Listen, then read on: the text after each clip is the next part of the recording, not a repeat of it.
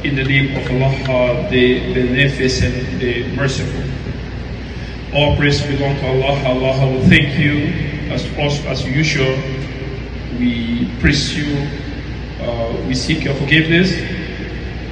We seek refuge with Allah subhanahu wa ta'ala from the evil of ourselves and from the consequences of our evil deeds. Whosoever Allah guides, no one will misguide you.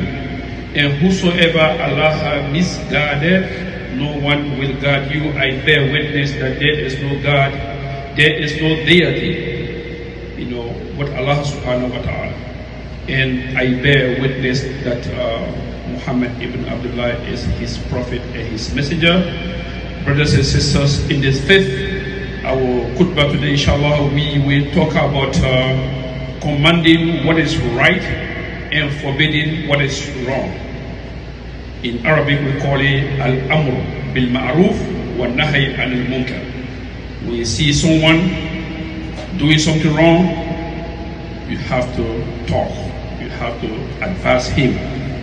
That's what we're talking about. And exactly that's what we do on a daily basis. Every Friday, we come here, we stand here. Any ill we see in the society, we talk about it. Nothing personal. Don't know people's life, but this is what we get. And everything you do, every sin you committing, wallahi, previous nation, people did that before you, thousand years ago. It's like we're repeating. It might be different form, it might be different way if you're doing it, but people have been doing it before. So that is our khutbah for today. This is a very important topic. And Allah talk about it in Surah Al-Baqarah, Allah talk about it in Surah Al-Nisa, and Allah talking about it in details in Surah Al-A'raf, which is Quran chapter 7 verses 163.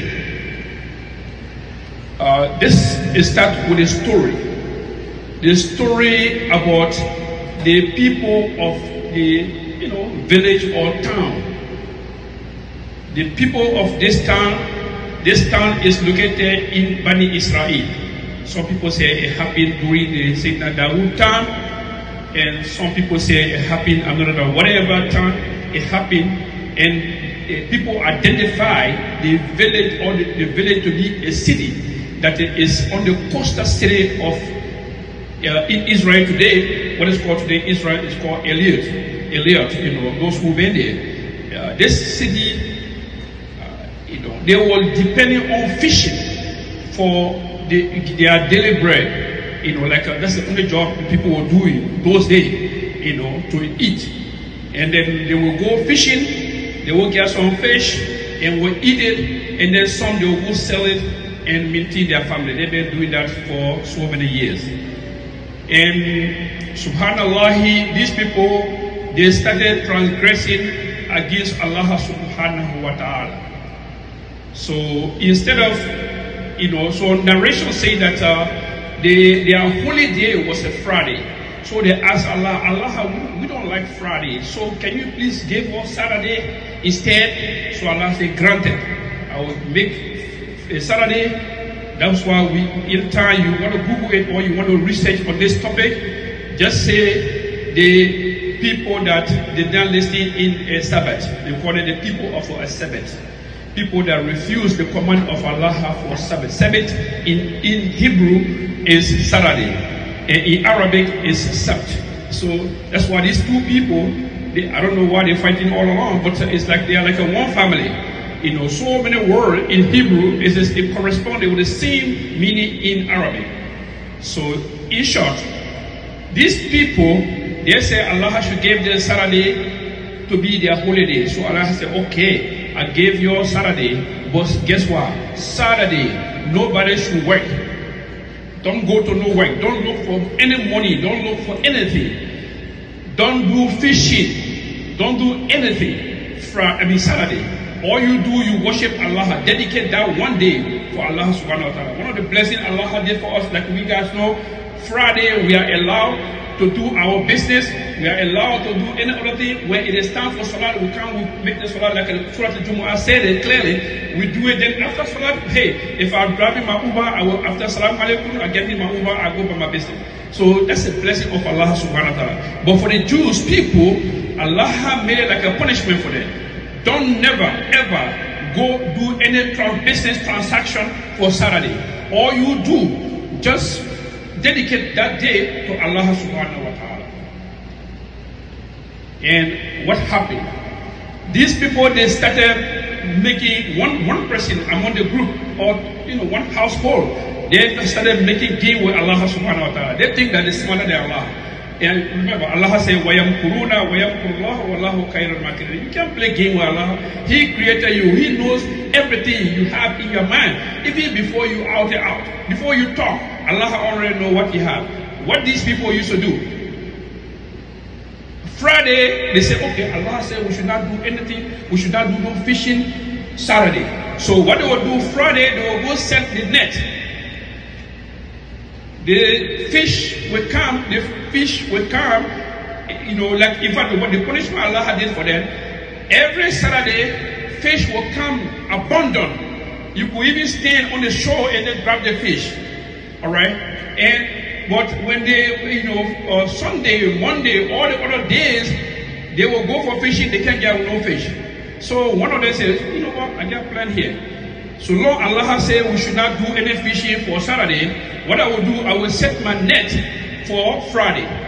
And then fish will come Saturday, they will get stuck there. And then Sunday, I will go grab it. I didn't disobey Allah. Allah said I will not do Sunday, Saturday, so I didn't do that. So he think that they're making, game. So the people, the good people among them, told them that what you guys are doing, it's unlawful, because Allah said we should not make fishing, so you guys play game with Allah. So what Allah did, the people, that's the topic of our khutbah. Those who, يَأْمُرُونَ بِالْمَعْرُوفِ وَيَنْهَوْنَ عَنِ الْمُنكَرِ. Those who inviting, commanding to do the right thing and forbidding to do the wrong thing, these people told them, no, don't never you do that. Because when you do it, that trick you're doing over there, Allah had no it more than you and myself. So don't never you do it. But they continue to do it. These people, they say, okay, so long that happened, we're going to leave this time. They went to another part of the place, they build their house where they make a huge fence be between them. So another group of people, they were the critic. They told them, why you bury yourself? These people, Allah going to punish them anyway. Why you bury yourself? Just leave them. Let them do. We call it the silent people. Some people committing crime, by fishing.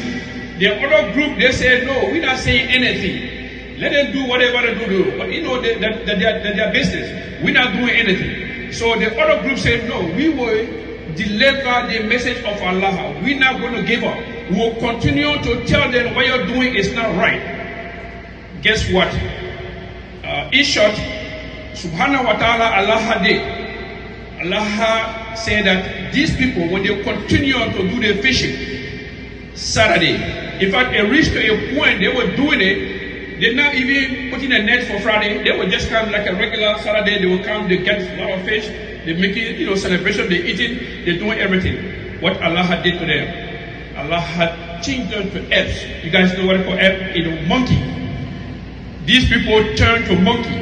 So those who used to make a da'wah, those who used to call in them to say, stop disobeying Allah, they, one Sunday they didn't see them. Monday they didn't see them. So they went there to their houses. As soon as they opened their doors, all of them turned to monkeys.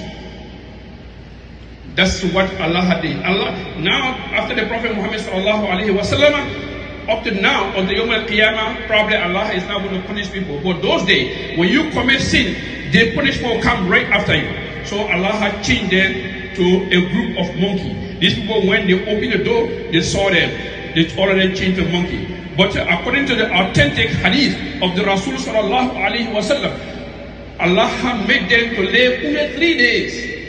3 days only. But Allah wanted the rest of the people, those who were calling Allah subhanahu, those who were calling to Allah subhanahu wa ta'ala, those who were telling them, don't do this, don't do this, Allah wanted them to see what going to be the consequences, what will be the punishment of those who are not listening to Allah subhanahu wa ta'ala. So this message is a long story, but it shows to us that in any community, any group, there must be a people that will not give on people. When you see people committing any sin, people are committing mamaya, men and women in the Muslim community, the men and women, they mixing on each other. They're doing any evil for that matter. Let some group of people, stand up and talk against it. That's why we are a Muslim. Don't never, even in your family, you are responsible in your family. If your wife or your children, they are doing something, talk about it. And when those who critic told the Dawah people, why you bothering yourself? Why you keep telling these people? Leave them, Allah going to punish them. You know what they said? They said, no, we are doing it. We will continue to make a preaching. We are going to continue to make a preaching because we want to get an excuse in front of Allah Yawm al-Qiyamah, where Allah going to ask us, what happened you don't deliver the message? What happened you don't make a dawah? So that is the reason why we will continue to make a preaching. And then the second reason we are preaching, wallahi, some people from this group, some of them will repent. They will be a righteous people. So I'm not going to give up. When I see my friend drinking alcohol, you understand? I'm not going to go around to be publishing his name, gossiping, talking about him. No. I will approach him. I will talk to him. I will say, my brother, we are Muslim, we are a sinner, but what you doing over there is not right. I will talk to him. I will confront him. And I'm not going to give on him. I will continue to talk to him until he will leave it. So these people say, we have an excuse. Yawm al-Qiyamah, when I stand in front of Allah, Allah will say, what happened? You saw your friend doing this one. Why you didn't talk about it? Alright? But for today, after we deliver the message, we have an excuse in front of Allah subhanahu wa ta'ala. Besides that, Allah will make some people from this group, they will return to Allah subhanahu wa ta'ala and they will be the righteous people. Having said that, we have come to the end of the first break. Barakallahu li wa lakum fil Qur'an al-Karim wa fi sunnati nabiyhi al-mutahhara wa ja'alani wa iyyakum mimman yastami'una al-qawla fayattabi'una ahsanahu. أقول قولي هذا واستغفر الله لي ولكم ولسائر المسلمين والمسلمات من كل ذنب فاستغفروه إنه هو الغفور الرحيم.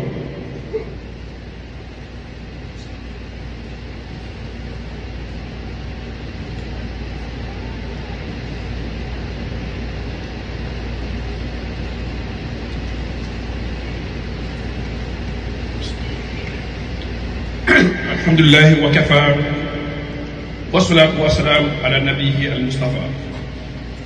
This second khutbah, we're going to there be very brief because of the time. One of our imam, one of our scholars, his name Ibn Usaymin, he said in his something that al-amru bil ma'ruf wa nahy anil munkar is an obligation on all of us. If the whole community, if everybody fold their head and they see some people doing bad and they don't talk about it, Allah can make the whole entire community to be perished. If Allah don't do that, Allah will make all of us to suffer simply because we refuse to, preach those who are doing evil. We have to talk about it. Talk about it. Let somebody get mad with you because you're talking about something that he always doing or she's doing. Talk about it. So Usaymin said that Rasul sallallahu alaihi wasallam said, "Al-amru bil ma'ruf wa nahy anil munkar sadaqa." Al-amru bil ma'ruf sadaqa. Commanding people to do the right thing is charity. Wa nahy anil munkar sadaqa. Forbidding people to do evil is charity as well. So, but before you be a da'wah worker, before you be an imam, before you go around and stand to preach, you need to get certain, you need to meet 4 conditions. You have to get there. 4 rules you have to get there. The first one, an yakuna al-amir bil ma'ruf wa nahi an munkar aliman bi hukm shar. Don't go stand on the road or stand somewhere, or if you see gathering, you want to force your way to go stand there to go preach. You You don't even know the ruling of the Quran. You have never studied this thing. The same way somebody can go learn engineering, somebody can go learn to be a medical doctor. You need to learn this Islam. You have to. It's not that because you get a big mouth in the community or you show yourself pompous, then you want to be an imam. You don't even know your left hand from your right hand. You refuse to go to the school for it. You need to go to school. Alhamdulillah, we have the universities. I open everywhere. Particularly when you are American citizen, you live in this country, as soon as you apply, wallahi, it is just a 4 year. Go there, go to University of Islam in Malaysia, go to Al-Azhar University, go to Medina, go to everywhere. They have an Islamic university everywhere. Go and learn. Learning to be an Islamic scholar, you have to learn Arabic language. So you will understand the Quran. When the Imam is reciting the Quran, you get the real meaning, you get the real flavor. That's the first thing. The first one, you have to be, you know the book of Sharia. You have to know the ruling. You have to know everything.